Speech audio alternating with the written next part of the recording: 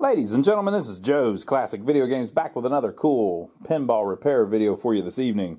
We have been working on this Bally flip-flop pinball machine. And if you haven't been watching, boy, you've been missing out on all kinds of cool stuff. It's an old EM from 1976 and it's pretty complex. There's a bunch of stuff going on it.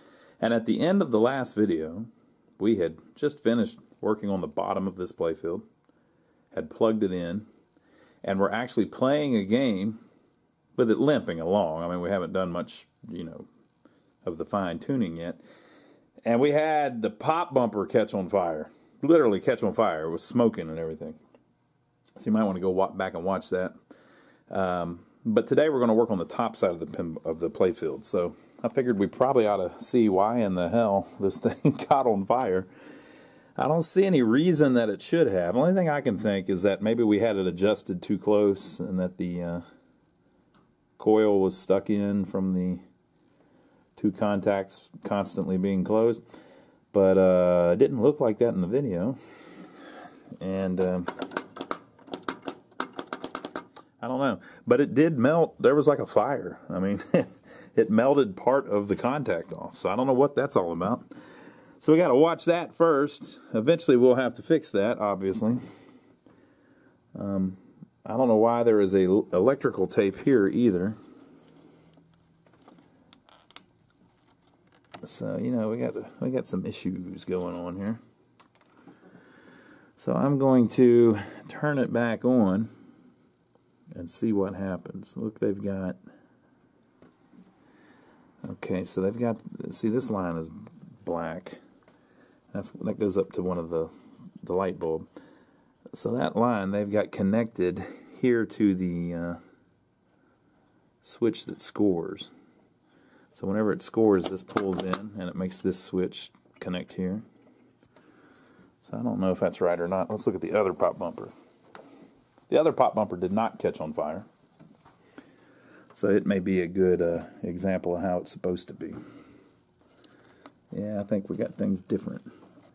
Okay, so on this one, this wire goes up to the light, and then the other side of the light connects to the wire there. So that other side of the light did connect to the wire there, but that's all loose. But the wire that comes from the socket goes to this top switch. And then the bottom switch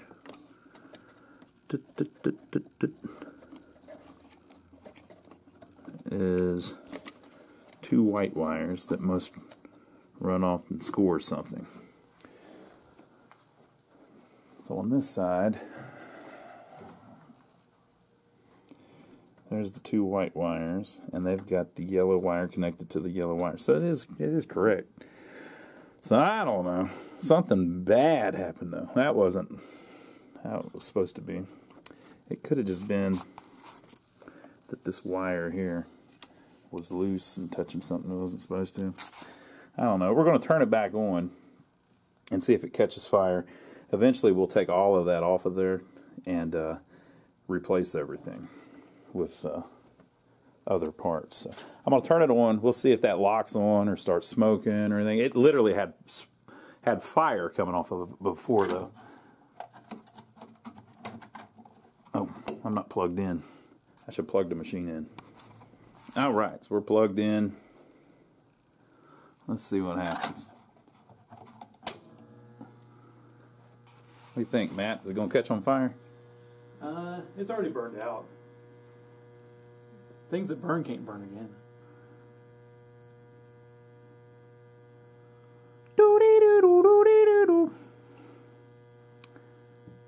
Okay, you see any smoke? No. Y'all see any smoke? Nobody said anything. They must not see any either. Okay, so now I'm going to start the game and see if that changes anything and makes something smoke.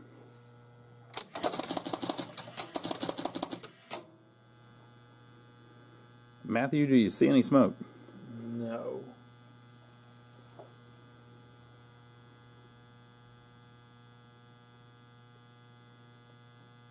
I think we're good. I think we're good to work on it. What do you think? Yeah. Should I tempt fate and connect the two switches that would make the pop bumper pop? Sure. Why not, right? Only a straight up would not do that. Let me touch it with something metal. Yeah. For maximum conduction. And I haven't been drinking too much caffeine today.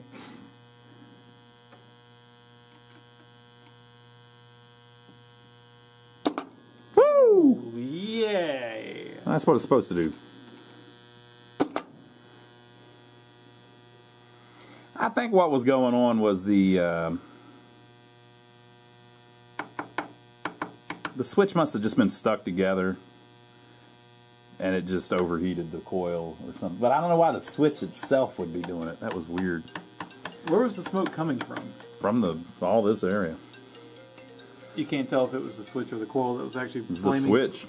Oh, I see the wire. Yeah, the wire was actually I'm burnt. talking about for this. This is fine. I'm talking about when you have it on a new video card. Matt is whining about the coils whining, like all of you are.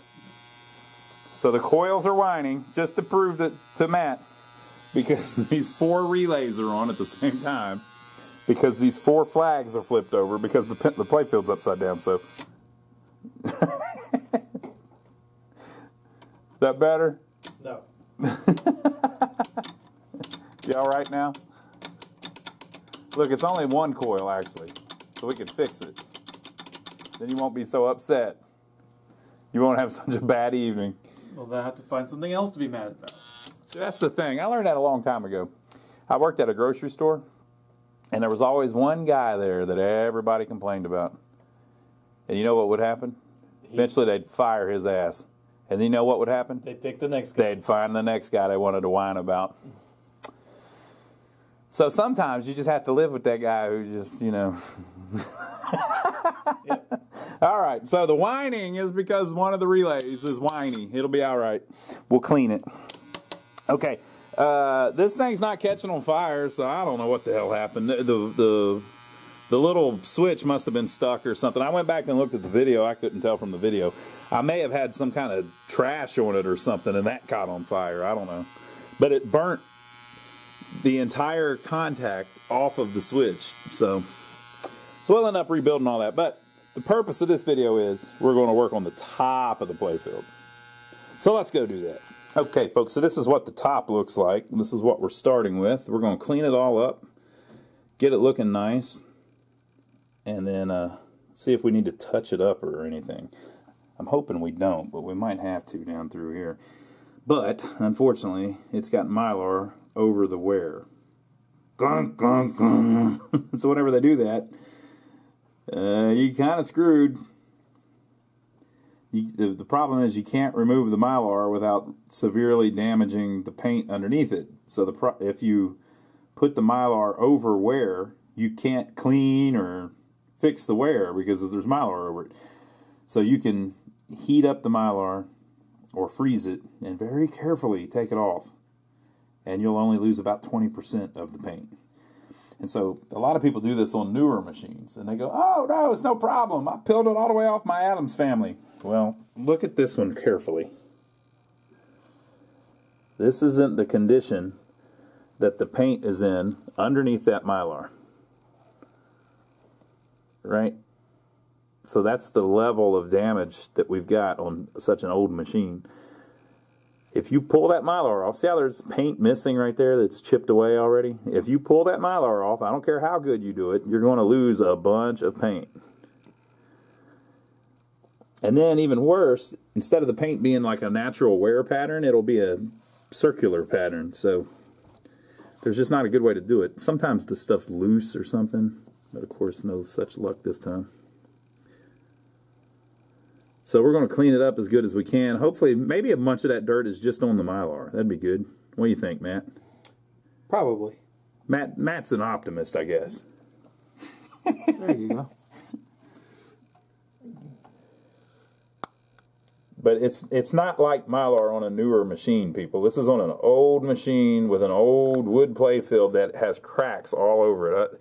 I don't think people understand like how screwed up these are that we're working on. Like, look at that. Oh, the paint would guarantee stay on the Mylar. Look at that crap. It's completely destroyed. Do you see all the cracks? It's not like there's a couple cracks. I mean, it's every single part of the playfield is covered in cracks. So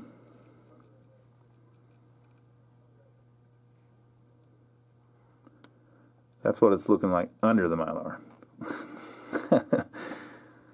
So, but this playfield's not that bad. I mean, most of the ones I work on look pretty much like this. So the first thing we're going to do is we're going to take everything off of the playfield and get it down to bare wood, basically, or as close to bare wood as we can.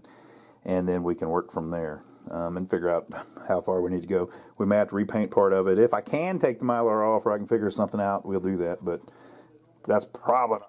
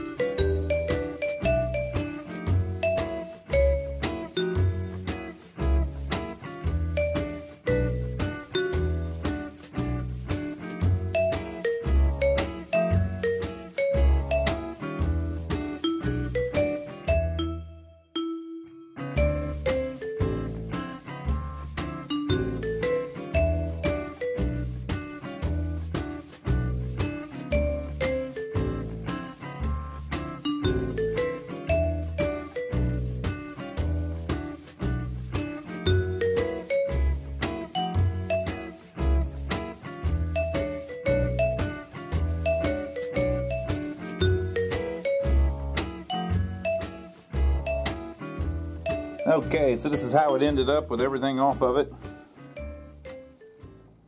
It's filthy.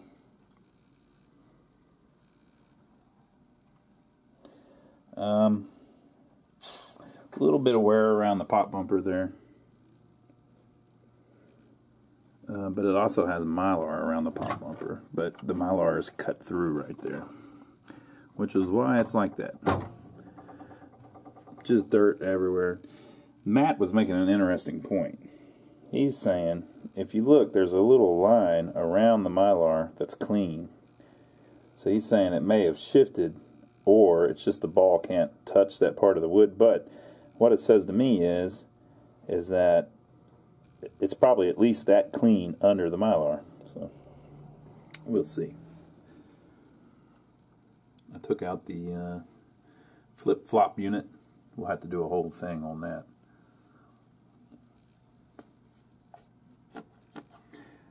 Pretty dirty. That's pretty fairly heavy wear there. But that kind of stuff you don't really want to touch up. You just leave the wear. It'll actually look pretty good once it's clean. It just looks bad because it's dirty. So we're going to clean it. I'm going to go real careful on this though, because I don't want to lose any of this if I can help it. I just want to clean it. So I'm going to take a paper towel and I'm just going to spray like Windex on it to clean it off originally. A lot of people use like Novus and stuff, but man, this thing's filthy. I mean, it needs a degreaser or something. You might even have to use 409 or something. And then people have asked, do you put it on the rag or do you put it on the Playfield? Well, if it's this damn dirty, you put it right on the Playfield. I mean, this is about as dirty as they get. So we're going to go heavy duty. So I'll clean it up a little bit. We're going to use a magic eraser eventually, but I'm going to clean it up a little bit and just try to get as much of the surface dirt off that I can by hand, and then we'll go from there. Okay, so here's after our first rough cleaning. Just trying to get all the loose stuff off. You can see that the Mylar is lighter than the Playfield, which means that it's cleaner. So hopefully that'll clean up even better. Filthy. Alright, so now I'm going to use magic eraser, which you can use with rubbing alcohol. And it's basically sandpaper. You're basically taking off the very top layer of everything on the Playfield. And then also it's very small, like it's made out of this melamine foam. That's very tiny, just the way that it's created or the way that it's made. And it'll get down in all those little cracks and clean them out. So, you know, that's just a ton of little cracks. All that black you're seeing is not on the surface. It's like in little micro cracks in the wood, which is why the stuff works so good, because it's so, the composition of it's so small. So it'll get down inside of that. So we're going to go to town on it, but you got to be careful. If you rub too hard, it'll just literally just sand the paint right off. You won't have anything left. And so whenever you've got areas like this that are already loose, where it already looks rough, you got to be careful. It'll look a lot rougher whenever you're done if you don't watch it. So I'm going to get on it a little bit, and we'll start cleaning it and see how much better we can get it to look. So hopefully it doesn't, hopefully it cleans right up.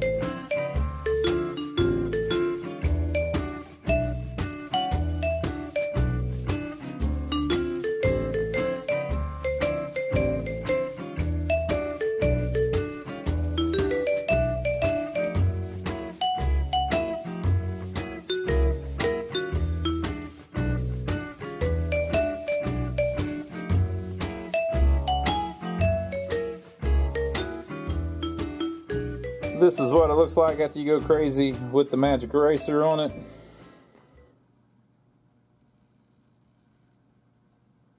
All of that stuff you see is dust from the magic erasers. That little spot over there is still wet. That's why it looks darker. So I'll show you a close-up of that area we were working on. You can see how there's damage, you know, but once we clean it and get wax on it, that's going to look a lot better. So I've been thinking, worst wear is here, but part of it is under the Mylar. The Mylar, it's not really all that bad. They did a pretty good job of cleaning it before they put it on. I mean, it's not perfect, but it's not really...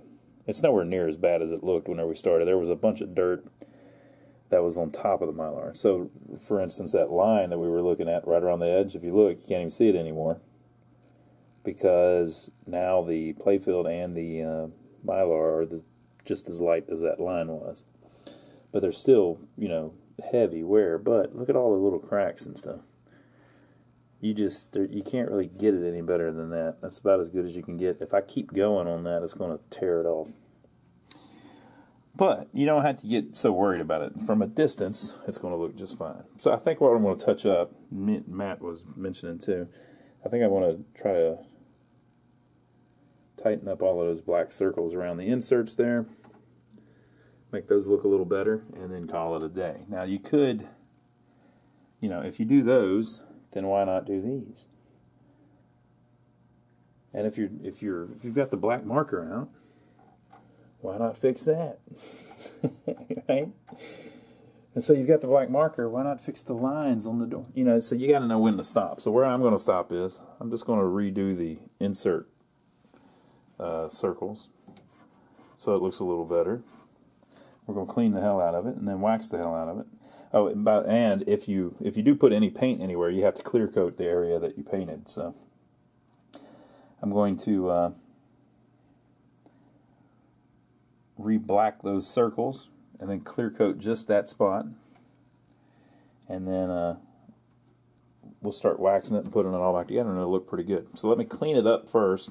I'll clean as much of this magic eraser dust off of it as I can, and then we'll see if we can ink in those circles. Okay, so we got most of the dust off.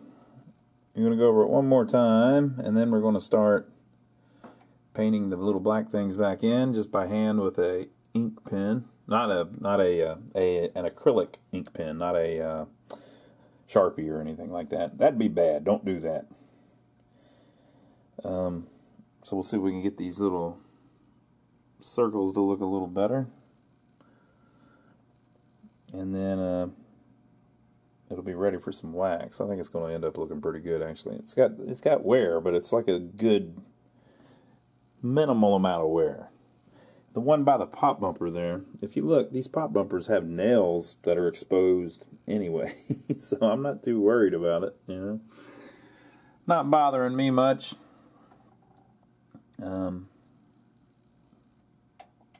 So yeah, so I'm going to wipe it down one more time, and then, because there's a little bit, you can barely see a little bit of the dust still there, like there. You just don't want to get any of that under your clear coat whenever you get to that point. But and I'm going to go get my acrylic paint pen, and we'll see if we can touch any of those up. Okay, so I inked them in a little bit. That one there's the roughest one, the one above the green one, because when you ink them in, you have to make them, or try to make them, the same size they were originally. So if there's more paint missing, so like around that, the red is missing. So I can't just make the black circle bigger, it'll look worse. Right? So you just got to ignore that the red is missing. And your whole point is you're trying to make it look better, but not look like you touched it up. Very hard to do. And you got to know when to quit, right? So a lot of times we'll repaint stuff. If you go watch the stuff I've repainted, it's because there's major areas missing, you know. So like if this whole piece was missing, I'd repaint it. But it's there, it's just worn, you know. And I can't paint on top of the Mylar, that's not going to work. And I can't remove the Mylar. So if the area right next to the Mylar is a little worn like it is under the Mylar, I kind of got to leave it that way. So we touched up the black though. I'll show you the little paint pens we used. Somebody actually sent me these. I was using a different type, but somebody mailed me these. They're very inexpensive. But what you're looking for is acrylic, water-based, acrylic, water-based. And so the reason you want acrylic is because we're going to clear coat it, which sounds crazy, but if you use, let's say you use a Sharpie, okay, well then you don't have to clear coat it, you can just leave it like that, but they have all kinds of chemicals and shit in them, and it just, it bleeds into the wood. Yeah, it bleeds into the wood, it's not really a paint, and whenever you wax it, you have issues, and it's ugly. Do not do it. So the way you get the cleanest look is you could use it like enamel paint, but then it wouldn't really have the same sheen and everything. Yeah. Matt's here, he's actually pretty good at painting. It might take the paint off that's underneath it too. Yeah.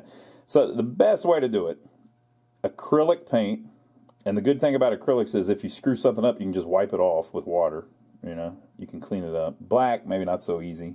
You might get black staining the red next to it or something.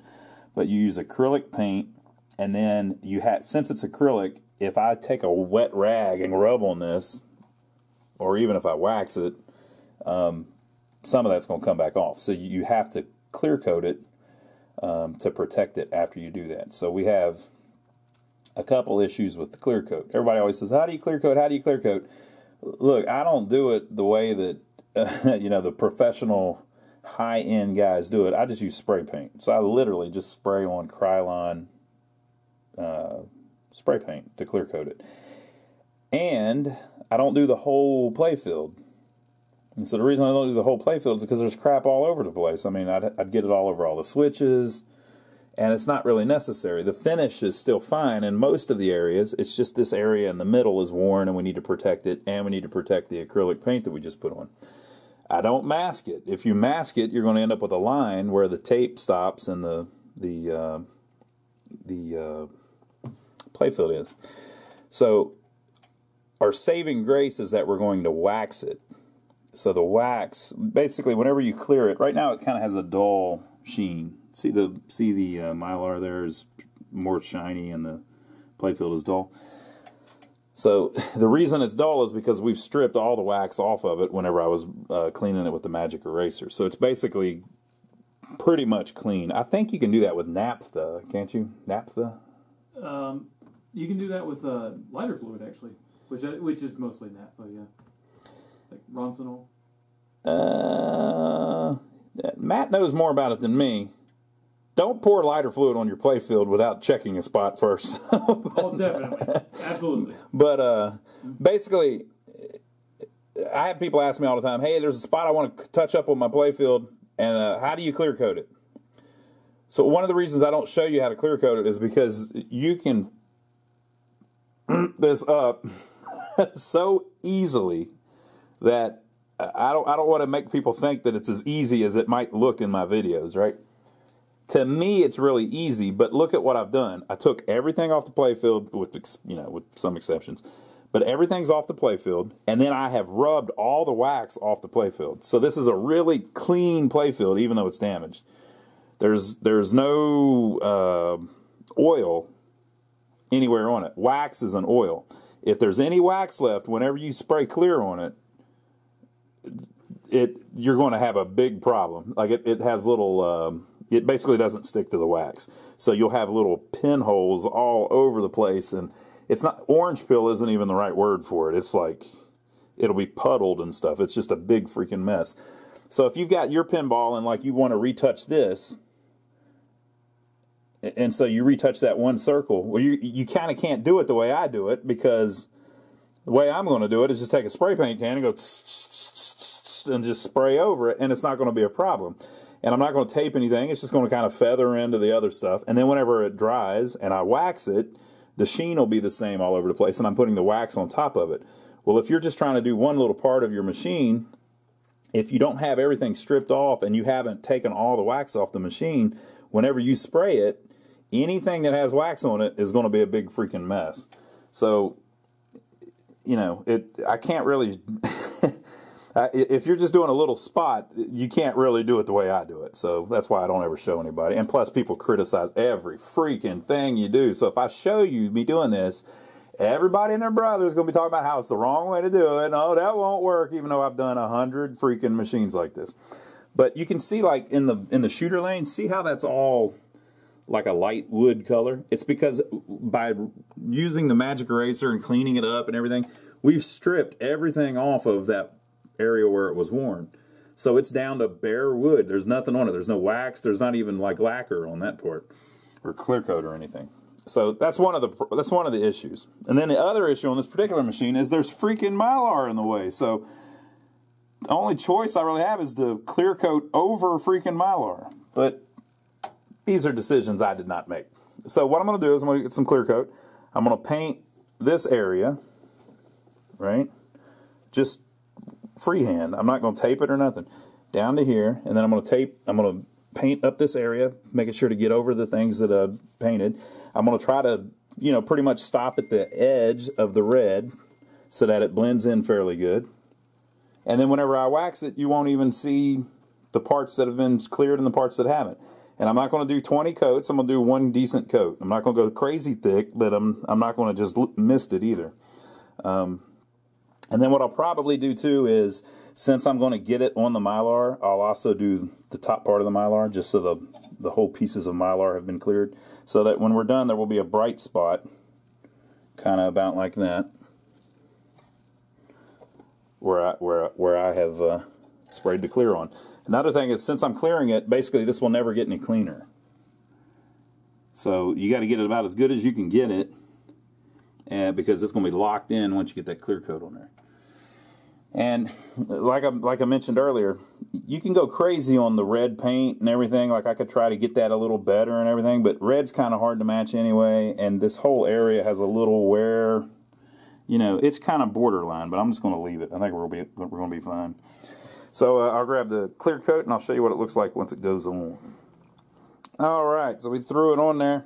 We're trying not to breathe it in, and it's got a little bit of orange peel in it, like we were talking about. But it came out pretty good. So we'll let it dry overnight, and then we'll wax the crap out of it and see what we end up with. But as you can see, from a playing position, it looks pretty damn good, really. That's what you're looking for. That's good enough. Okay, folks, so it's the next day after we cleared it. The clear went over the Mylar too. You can see, so we basically sprayed this part, but didn't spray this part.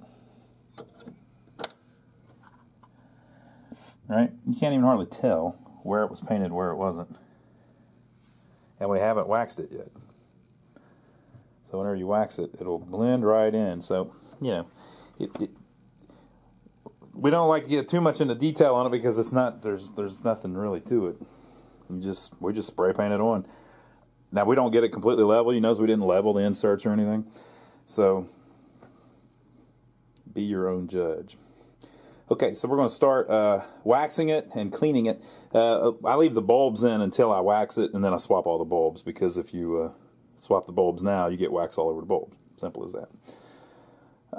So we're going to wax, see how nice we can get it to look, get the new lights on it, start slowly putting everything back on with new rings, and it'll make this sucker look great.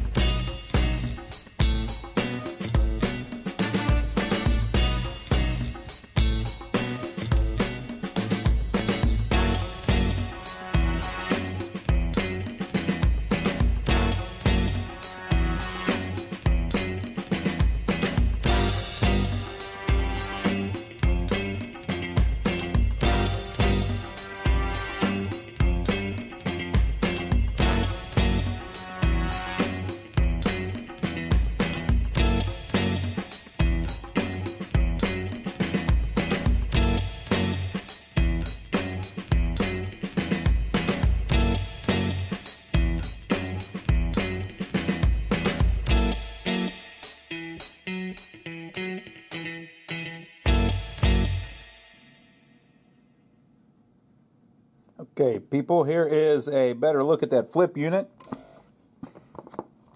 That has 4 little switches on the front. That it's still filthy. I haven't cleaned anything yet. Has 4 switches on the front, and there are bulbs behind each one. Now, someone has put a little hat on them to make the light face a certain way. Pretty neat. And then there are 5 posts that mount here on the front. And then on the back, there are 4 coils. So those coils have the ability to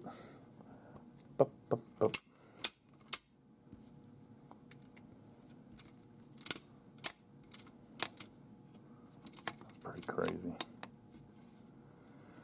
Those coils, whenever they pull in, it's going to pull this slug. So basically a coil is an electromagnet. It's going to pull this big slug of metal up into about the middle of here. You might say, well, why doesn't it pull this side? Because it's thinner. And it feels lighter. So that might be aluminum. But anyway, it's going to pull this in till it's centered in that coil, or try to, you know, which is attached to this plunging mechanism that, if done quick enough, will flip the freaking flip thing back over.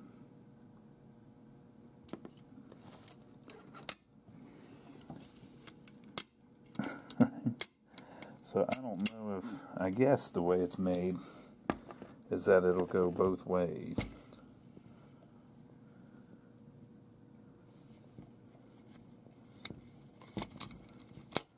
So if it does it right now, oh, it'll go either way.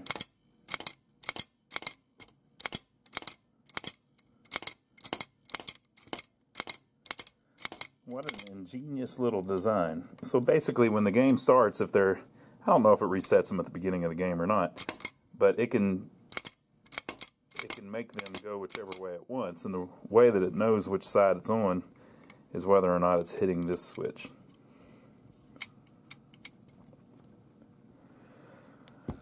Pretty wild. Now remember, one of them was not working, and that's just simply because the wires broke loose.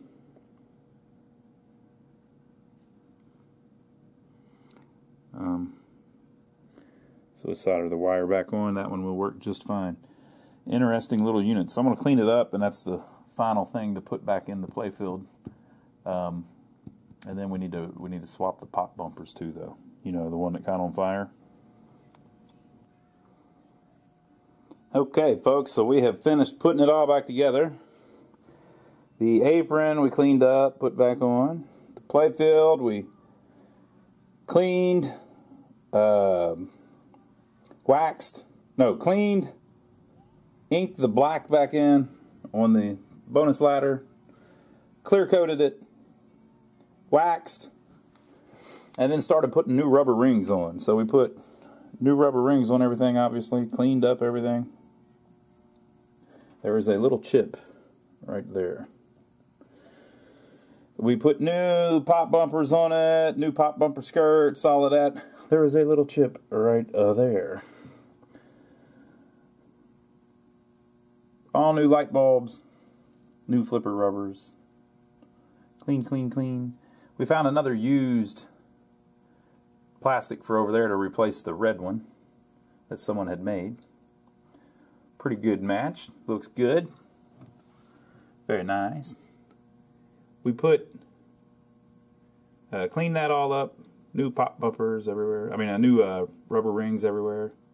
There are little rubber rings down underneath these mushroom bumpers. On these ones, when you hit them, it goes up.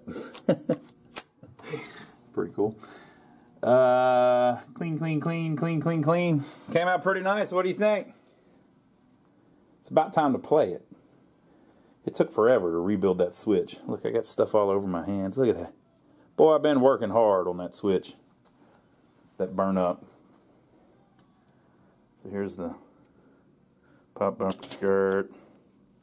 This is the one that melted.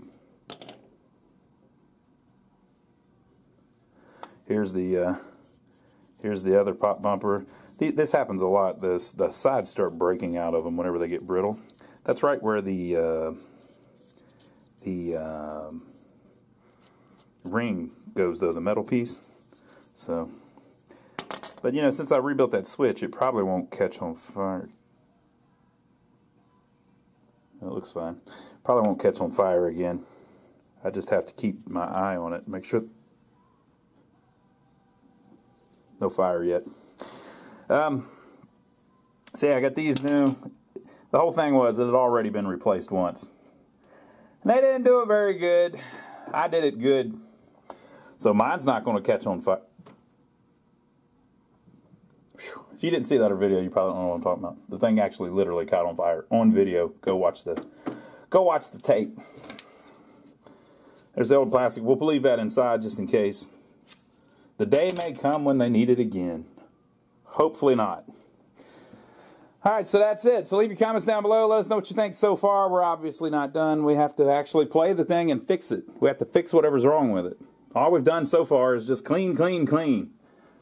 So we're getting as clean as we can and looking as good as we can. But it's not quite ready to go yet. But soon. Soon. So in the next video, we will actually play it. Make a list of all the stuff that doesn't work right. And then we'll slowly go through it and fix it. What do you think? I think that'd be great. So leave your comments below. Make sure to give us a thumbs up for taking the trouble to film it for you. And we'd like to thank everybody that's been using our Amazon links. If you don't know about that, down below there is a link to Amazon. If you go to that, simply anything you buy on Amazon, it gives us a tip. We're going to revamp that pretty soon and make like a page on our website that you can go to. And because I want to put a list of all the stuff we use that's on Amazon. So for instance, the wax that we use and things like that, and because people ask us that all the time, or the tools that we use to work on the jukeboxes, which are a little bit different than some of the other ones, like Mr. Rich's Seaberg books. I'd like to put a link to that and stuff like that, because people keep asking us for specific things. So if I had one page with all the links on it, I think that'd be better. So we might do that. And we're also looking into merchandise opportunities. So we want to make some t-shirts and some hats and things like that. So we're trying to figure that out. There's several ways to do that, but we're trying to figure out the best way to do it.